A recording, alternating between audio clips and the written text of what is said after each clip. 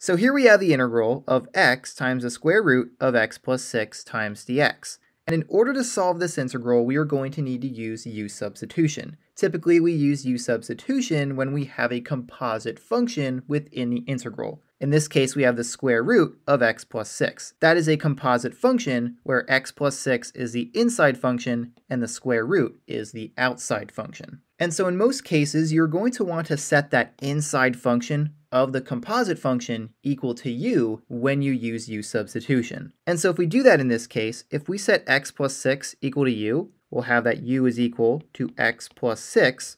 And so then what we do for U-substitution is take the derivative of what we set equal to u with respect to x. And so the derivative du dx will be equal to the derivative of x, which the derivative of x is just 1, right? When you take the derivative of a variable to the power of 1, it's just equal to its coefficient, which in this case is 1.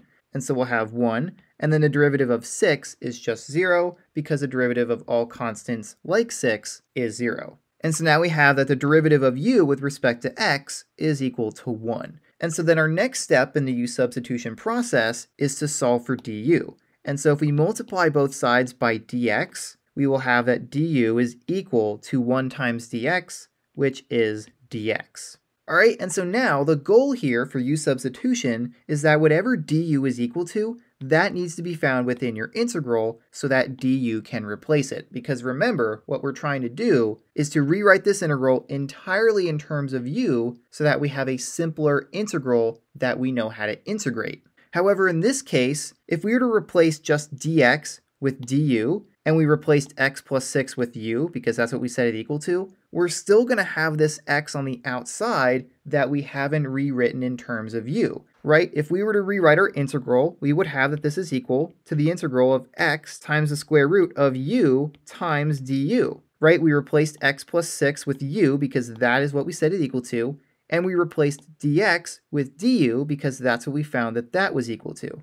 However, this integral is not entirely in terms of u because of this x on the outside of the square root, and so we cannot integrate this function just yet. And so what we can do is ask ourselves, well, what would x be equal to? What can we replace x with? Well, if we go back to what we set u equal to, we have that u is equal to x plus 6. And so, since we have x in this equation, we can solve for x, and that will give us a function in terms of u that is equal to x, right? So if we solve for x over here by subtracting 6 from both sides, we will have that u minus 6 is equal to x. And so now we know what x is equal to in terms of u. We can replace the x in our integral right here with u minus 6, and then our integral will be rewritten entirely in terms of u. And so what we'll have is that this is equal to the integral of u minus 6 times the square root of u times du.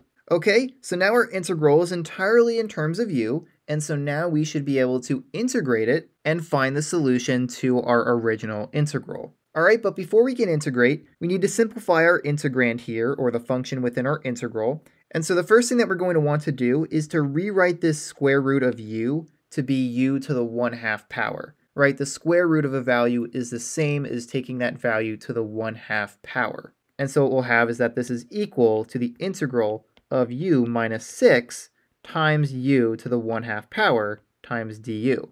And so now what we can do is distribute this u to the 1/2 power through this quantity by multiplying it to each term, and then we will have a nice integral with two terms that we know how to integrate using the power rule for integration. And so if we continue our work over here, we will have that this is equal to the integral of u to the 1/2 power times u. And so remember, when you multiply two variables, you add their exponents, and so the exponent of this u is 1, and the exponent of this u is 1/2. And so if we multiply u to the first power times u to the 1/2 power, we will add their exponents, and so 1 plus 1/2 will be 3/2.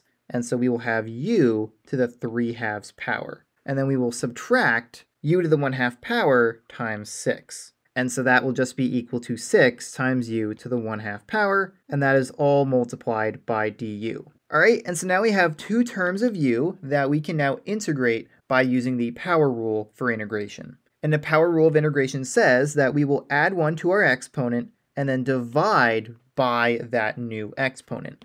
And so we will have that this is equal to u to the power of 5 halves, right? If we add 1 to 3 halves, we will get 5 halves, and then we will divide by that new exponent of 5 halves. Then we will subtract the integral of 6 times u to the 1/2 power, and so we'll have 6 times u to the power of 3 halves, right? We add 1 to the exponent, so we have 3 halves, and that will be divided by that new exponent of 3 halves. And then, of course, don't forget your plus c that you need to have at the end of every solution for indefinite integrals like this one. Okay, and so then to simplify, note that dividing by a fraction like 5 halves or 3 halves is the same as multiplying by the reciprocal of those fractions, right? So in this case, we have u to the 5 halves power divided by 5 halves. That would be the same as multiplying by the reciprocal of that fraction, which would be 2/5 times u to the 5 halves power. And then we'll do the same for this term,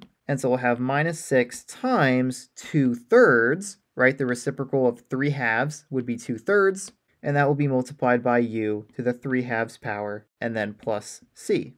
All right, and so then if we clean up our work here, our next step to get our final solution is to replace u in this solution with what we set it equal to. And remember, we set u equal to x plus 6, and so if we replace each u in our solution with x plus 6, we will have our final answer to this integral. And so we will have that this is equal to 2/5 times x plus 6 to the 5 halves power minus 6 times 2/3. That's just equal to 4 because 6 times 2 is 12 divided by 3 is 4. And so we will have 4 times x plus 6 to the 3 halves power plus c. All right, and so then this solution right here is the final answer to this integral by using U-substitution.